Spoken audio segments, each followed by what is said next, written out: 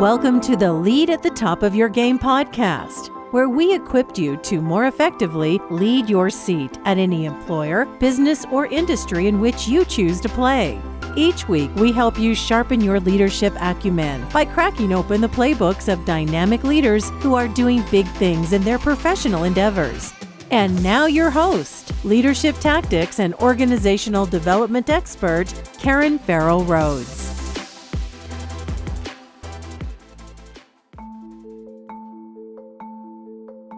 Hey there, superstars. This is Karen, and thanks for joining another episode designed to help you better lead at the top of your game.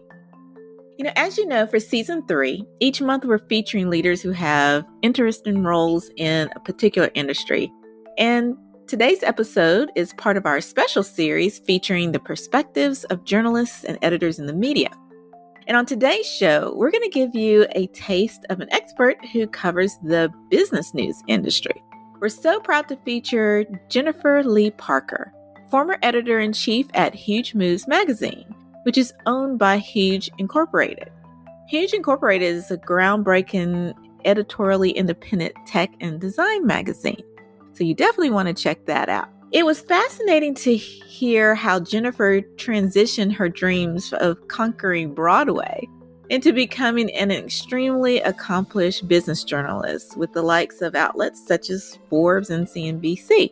Listen to how she leads her staff at a company that only produces one publication a year on the biggest stories of our times. And I'm sure you can agree with me that that one publication must be guaranteed to be a doozy in order for them to be able to stay in business, right? But her story is absolutely fascinating. I know you're going to enjoy it. And also remember to stay tuned for just 2 minutes after the episode to listen to my closing segment called Karen's Take, where I share a tip on how to use insights from today's episode to further sharpen your leadership acumen. And now, enjoy the show. Hey there, superstars. This is Karen, and thanks for joining another episode of the Lead at the Top of Your Game podcast.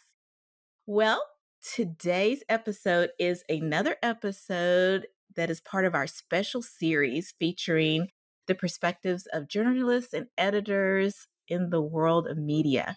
And so we're so honored and fortunate to have on today's show Jennifer Leigh Parker, who's the editor-in-chief at Huge Moves Magazine, which is owned by Huge Incorporated, and they call themselves a very creative agency.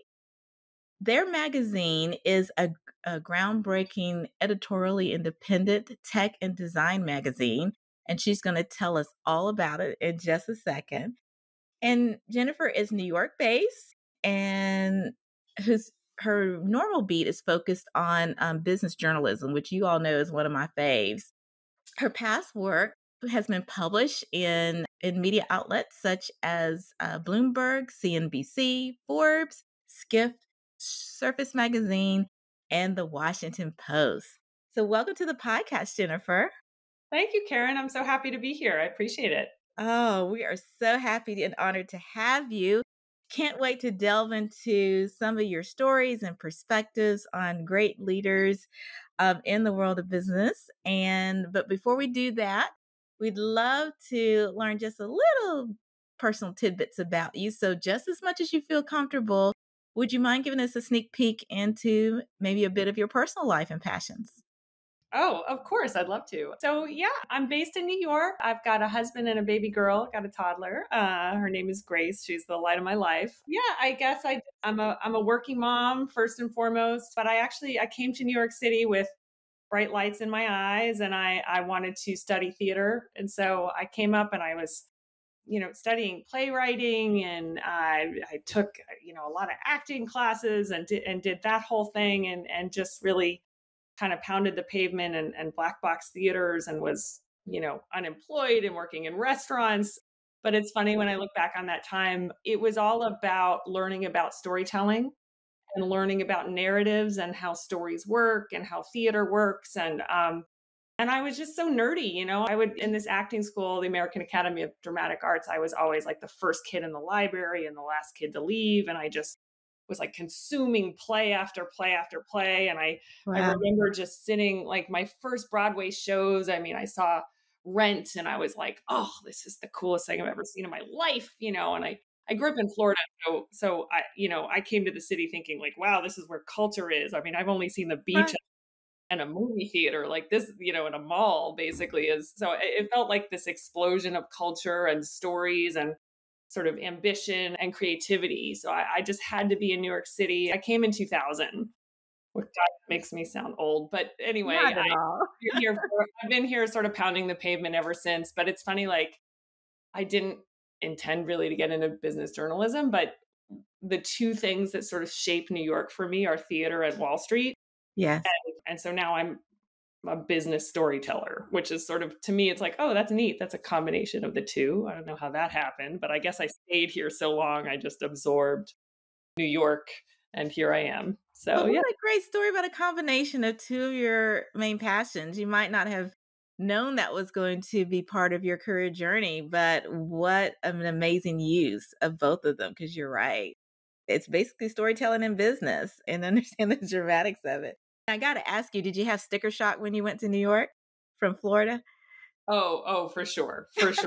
I mean, I remember being so grateful that there were those sort of nut carts on the street that you could get for $2 because that was protein and I could like get through the day.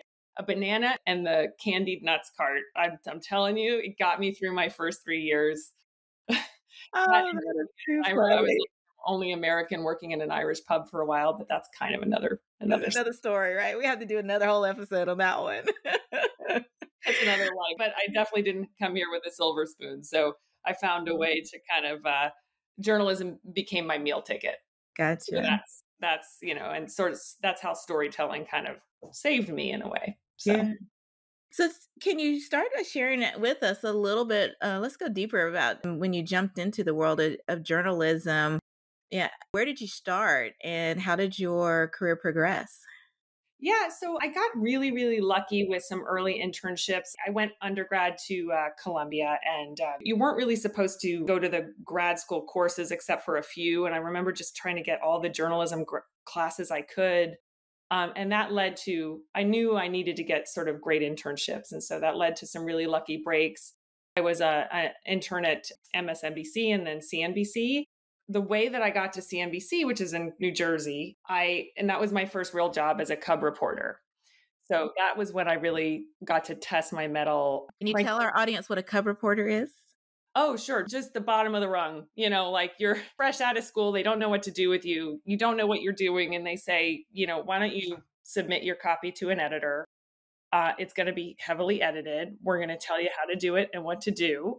And you need to be able to take feedback and do it on deadline and quickly. So you're really sort of thrown into, the hot box of a television newsroom. So it's a amazing learning curve. Like you just learn how to write on deadline and you learn not to be wrong because sometimes your copy is going to show up on television. And so it's a bit of a culture of urgency and it's a pressure cooker, but it's that kind of thing where, well, it takes pressure to make a diamond, like it just takes a lot of that practice. So it was kind of like being on a sports team, a journalistic sports team. So I highly recommend to any young kids that just want a great internship, go into TV, go into a newsroom. It's super intense. You're going to be exhausted, but it's such great training just to be a writer. Nice. I think one of the great sort of freedoms that comes from, like, in my heart, I'm just a writer and I'm no better or worse than any other writer out there. It's just that the reporting gives you this kind of superpower because when you're dealing with facts or something that's really happening in the world, it gives you this kind of, I don't know, like the world is so crazy, you kind of can't make this stuff up. Like the truth is sort of more exciting than fiction. Right. Is what I found sort of in that kind of training period in my life. But that led to so CNBC sort of led to Bloomberg, and Bloomberg I got interested in culture and travel writing, and then I was hired as an editor at a design magazine, Surface Magazine, where I learned so much about the design world. So to sort of bring you up to speed of how do you become an editor in chief all of a sudden of a design and tech magazine, really I learned how to do that thanks to the editor at the time, Spencer Bailey. I worked for him. He showed me the ropes of what it really means to tap into the design world and get into like the real zeitgeist of what are architects doing? What are digital designers doing? What are artists bringing to the world? And so it's almost its own language, but it was a wonderful way to sort of learn.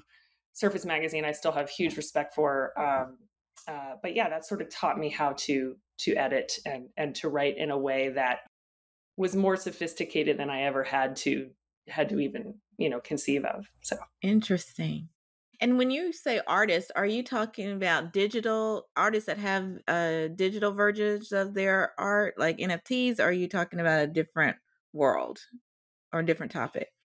yeah, no, I think it's funny. It's top of mind because our new cover artist is Rafik Anadol, who is a multimedia artist. So someone who can basically use more traditional platforms, and then someone who could, take a bunch of different painting, sort of photos, feed it, create their own algorithm and actually generate something that's never existed before. That's sort of what I mean by a Amazing. modern digital artist right now, because he's at the cutting edge of that. Wow. So I've interviewed a few sort of AI artists, I would say. Mm-hmm. They're just top of mind right now because they're sort of blazing a trail into new realms. Wow, that is fascinating. Absolutely fascinating. And so is that the area that Huge covers, or can you tell us more about your publication? Yeah, of course. So it's called Huge Moves. The company is a creative consultancy. And so it's just a great place to be as a creative because there's so much intelligence that comes from working there. I mean, they're listening to their clients all the time about what challenges their clients face, what problems they're really grappling with.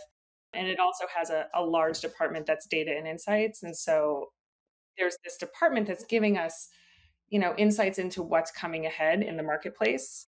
And on top of that, we've just got these, like, a whole team of executives that help me stay on the cutting edge. So I guess where it dovetails with a cutting edge artist like someone like Rafik Anadol is it's very forward looking and almost futuristic, because their clients need to be really at the cutting edge of their businesses and their industries to be able to remain competitive. But basically, the publication has to kind of capture that spirit of, we're at the cutting edge of design and technology. We're not looking backwards. We're not doing any historical kind of treatment stories. There's a sort of energy of, we need to be almost prescient so that our readers who are top business leaders can look ahead of the curve. Gotcha. So you're kind of a curator of what is cutting edge and edgy around the world in this space. So, and they love to probably follow you all to stay on top of that, correct? Yeah, that's really the idea, curation. Yeah. I'm glad you picked up on that. So we're 2 years old. So our second issue is about to come out in October. Our Oh, first issue. congratulations. Thank you. I'm super excited about it. Our first issue came out last year, and we sort of declared what we thought. We go through a long process of figuring out, what are our 10 huge moves for the year ahead. So first issue was 10 huge moves for 2023. Next issue is 10 huge moves for 2024.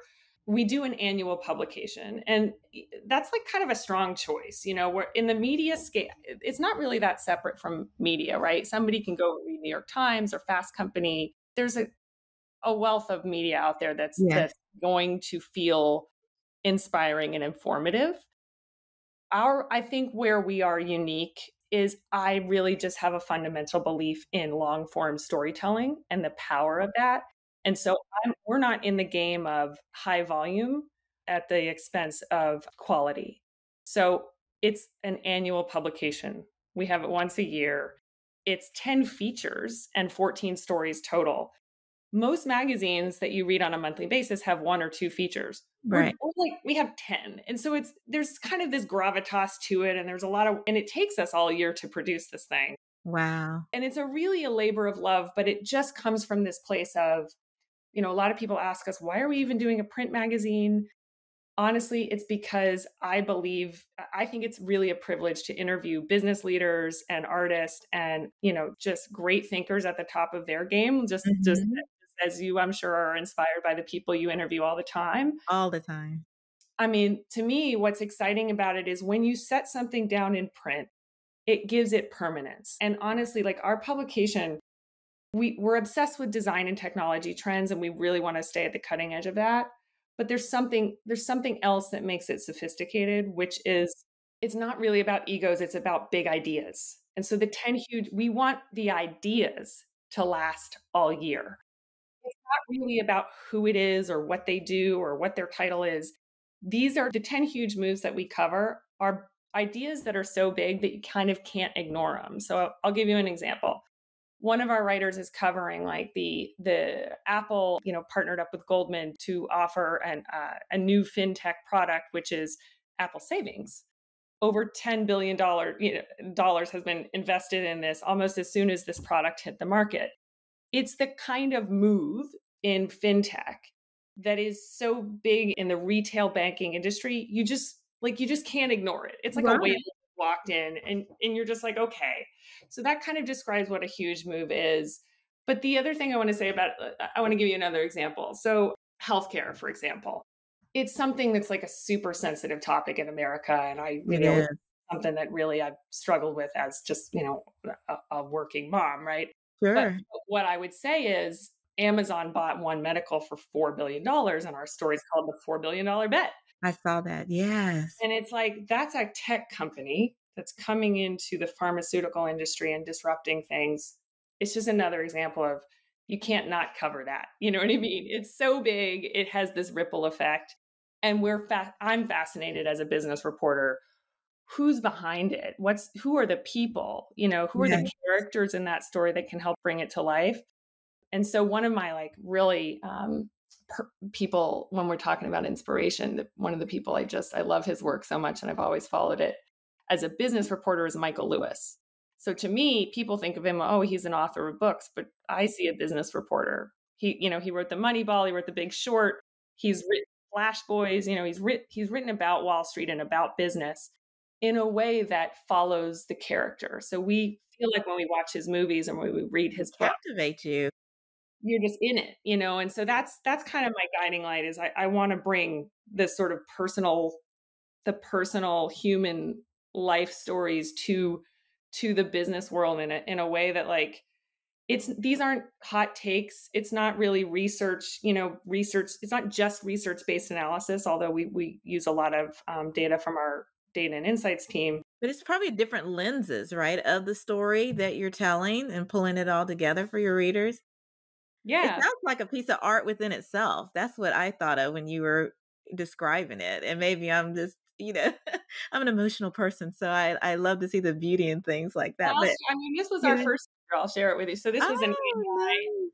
It brings sort of AI to the fore. So this was a generated image, and it has the 10 huge moves listed on the back. In the back. I feel like All such a right. nerd. I'm like, here's my magazine, but Well, but listeners, for those of you that are just listening on the podcast, check out the link to the YouTube. So make sure you go to the show notes afterwards.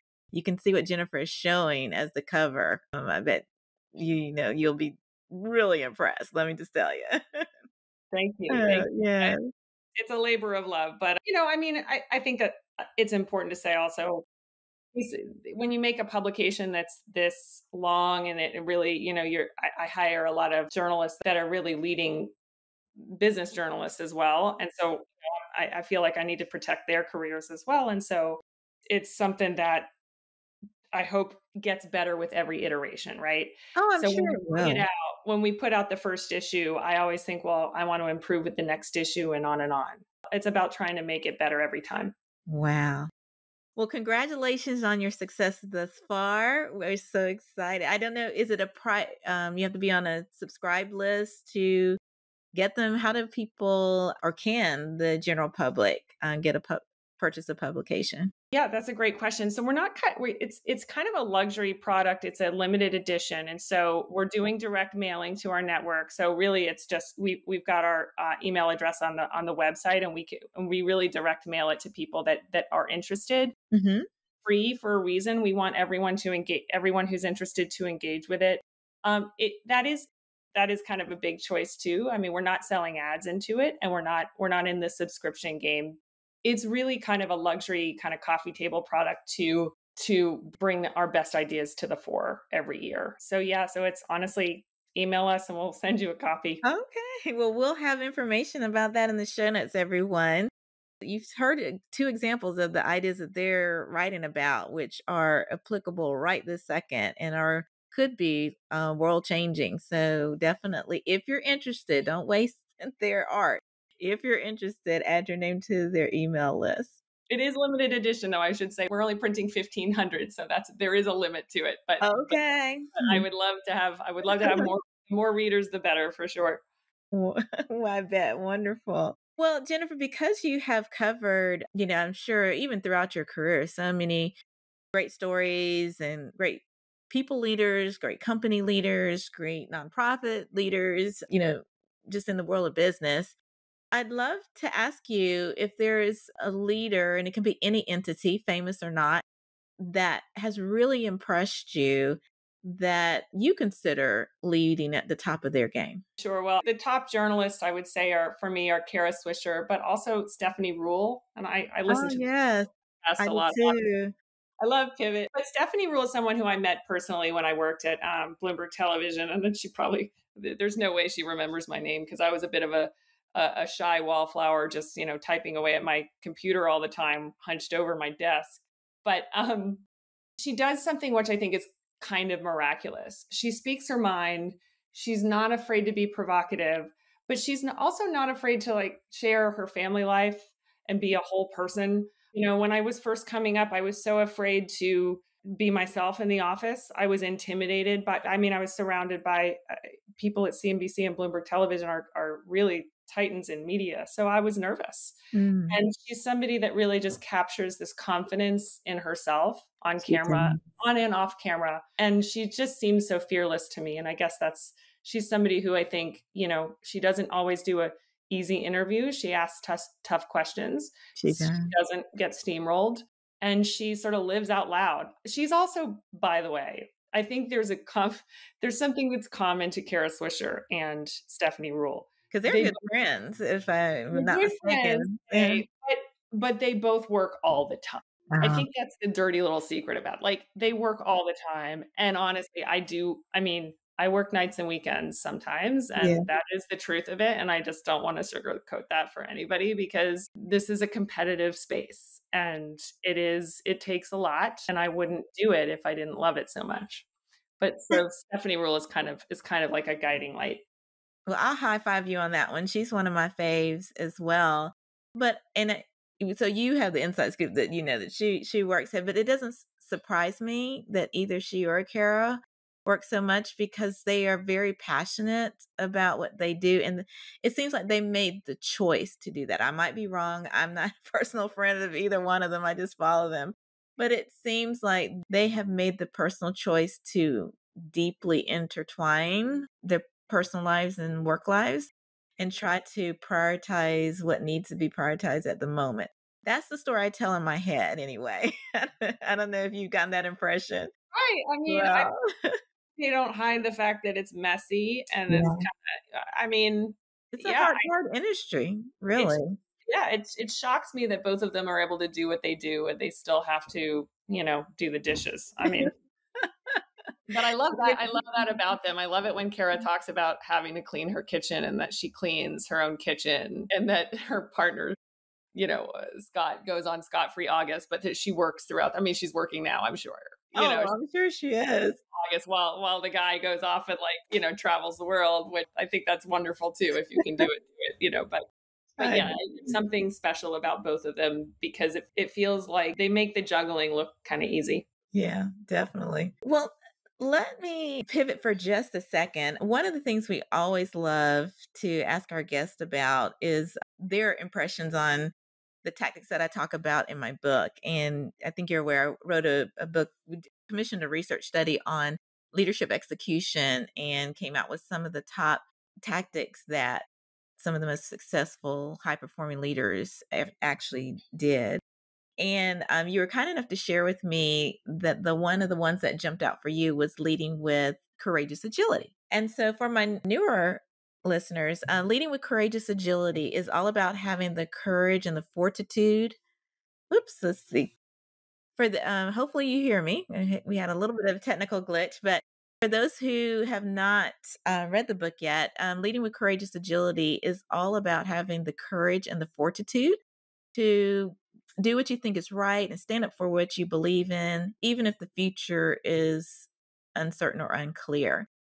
And so we were just curious, Jennifer, why leading with courageous agility really resonated with you. Yeah, no, thank you. I find it inspiring because I feel like it's something that I'm kind of called to do all the time. To be able, the seat of an editor means you do have some responsibility to other people.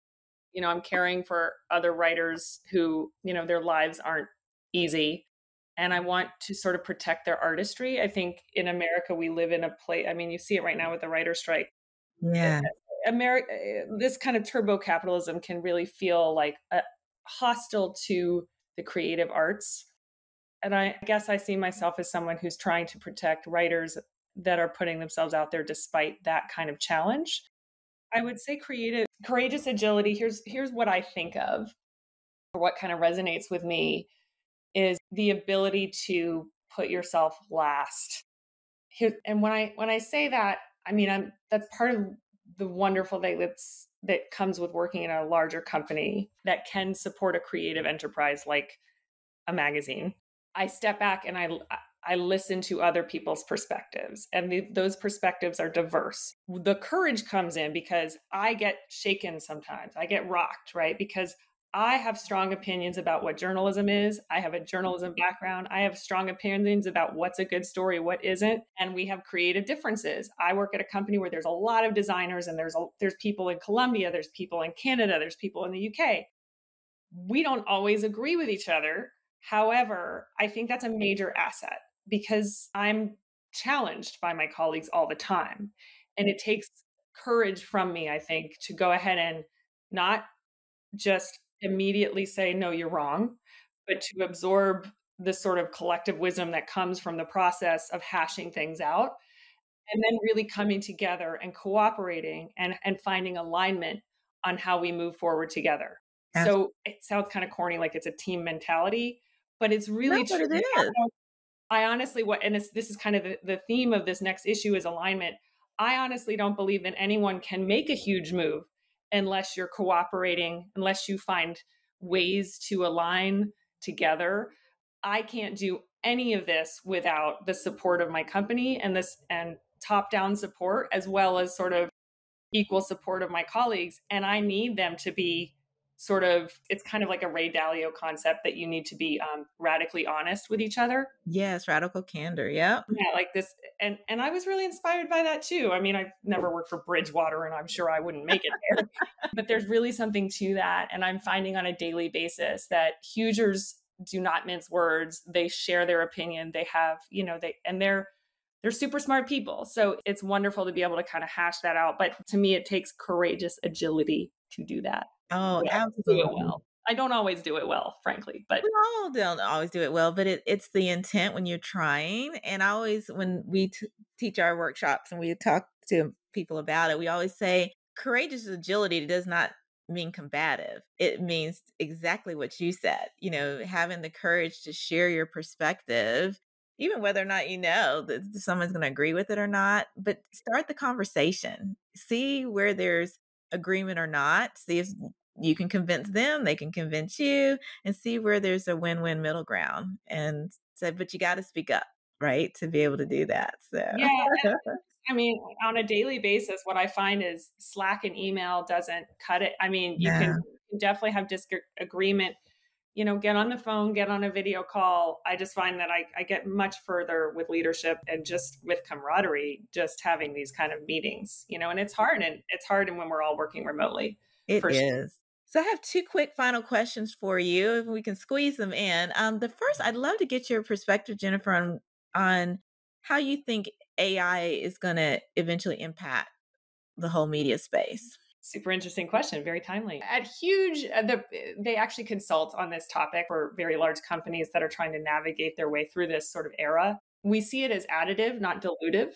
So I do really look at it as a robot's not going to take my job, but somebody who knows how to use AI will. So I very much feel strongly about it because I've started to play with it. I use it to record interviews and to do transcripts. And, it's really kind of basic right now. I mean, it's not writing any of my stories for me, for sure. But if there are ways to sharpen an idea or an outline or a format or test an idea, I think we need to be using it. So I kind of am of the point of view that we are embracing AI, and it's all about, especially in media. There's another sort of wrinkle that I want to share, which is if you're just talking to writers, I need to say, do something with your life that AI can't do. And I very much feel that journalism is part of that, because I'm speaking to people live about their actual real life experience. There's so much human intelligence that a source can give to me in real time. The internet doesn't know it yet. Right. Exactly. AI can scrape the internet all day, but what if I have new information that someone has told me verbally, or it slacked, or sent a smoke signal? Right. But the point is, like, it is very, very valuable to bring new ideas to the fore or new information to the fore that the internet doesn't know yet. And that is basically, I feel like I've sort of been put on notice that I need to start chasing that in my storytelling. Absolutely. Internet already knows this. Well, what am I bringing to the table? So it's challenging for sure, but it's also kind of exciting. And I know that I have a lot of faith in my team that we can kind of stay at the cutting edge of it if we work really hard. I definitely think you can. And especially for the niche topics that you all talk about in your publication, I think me personally, I think you're uniquely positioned to be able to do that. So that's good. So thank you so much for your perspective. And my final question for you, Miss Jennifer, is what does it take for you to lead at the top of your game? How do you keep it together day in and day out and look as fabulous as you do? Oh my goodness. That's such a cool question. I think it's coffee in the morning and a glass of red wine at night. No, I'm kidding. It sounds good to me. It's a lot of coffee. No, it's just a passion for storytelling, I guess. I love reporting. I love being out in the field. I love talking to people. When I think back, it's to 2000 when I first came into New York, I've been doing some version of that all these years. And I think it's just kind of working the love I have for writing and editing. As long as I stay true to that, I think I have this challenge. This is my guiding light as an editor. Can you stay true to yourself as a storyteller and also be commercially viable? I think that's a question that's what gets me out of bed in the morning and keeps me going, because it's not a given. You don't know the end of that story when you wake up. So I think that's the challenge. I need to stay true to myself as a storyteller. And I know what that means internally. But the challenge is just try and share it with the world and professionally and have that actually make a difference in the marketplace. Wow. Well, if we could clone you, we definitely should, Jennifer, because we need more of that energy in the world in which we live.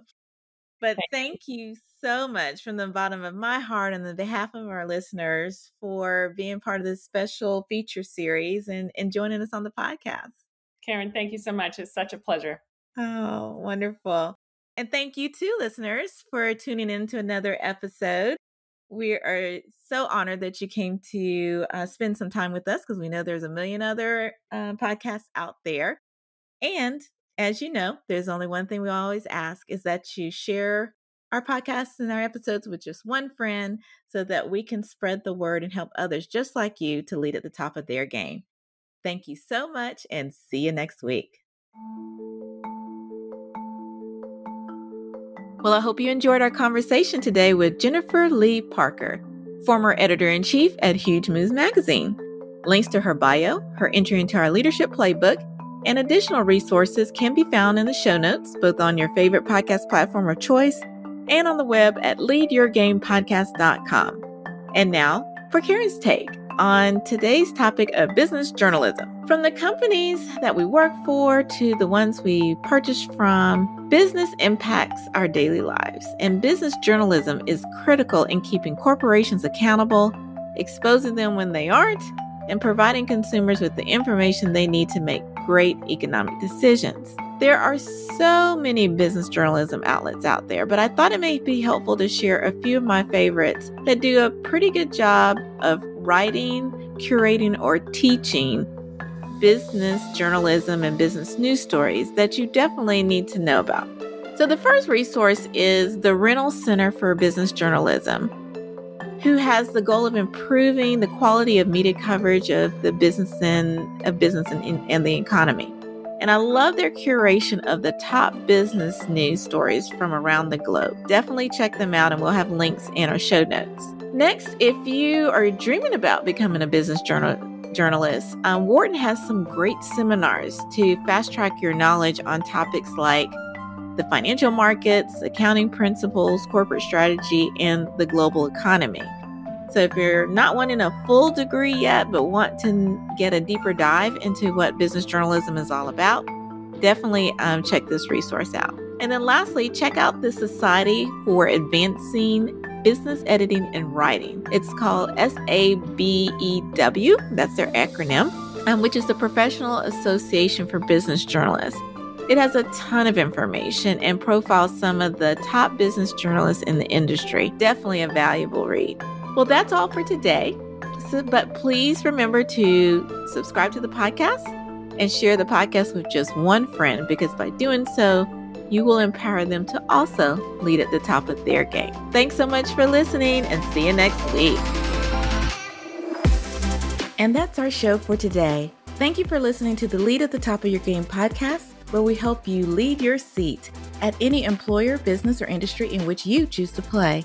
You can check out the show notes, additional episodes, bonus resources, and also submit guest recommendations on our website at leadyourgamepodcast.com. You can follow me on Twitter, Facebook, Instagram, and LinkedIn by searching for the name Karen Rhodes, with Karen being spelled Karan. And if you like the show, the greatest gift you can give would be to subscribe and leave a rating on your podcast platform of choice. This podcast has been a production of Shockingly Different Leadership, a global consultancy which helps organizations execute their people, talent development, and organizational effectiveness initiatives on an on-demand project or contract basis. Huge thanks to our production and editing team for a job well done. Goodbye for now.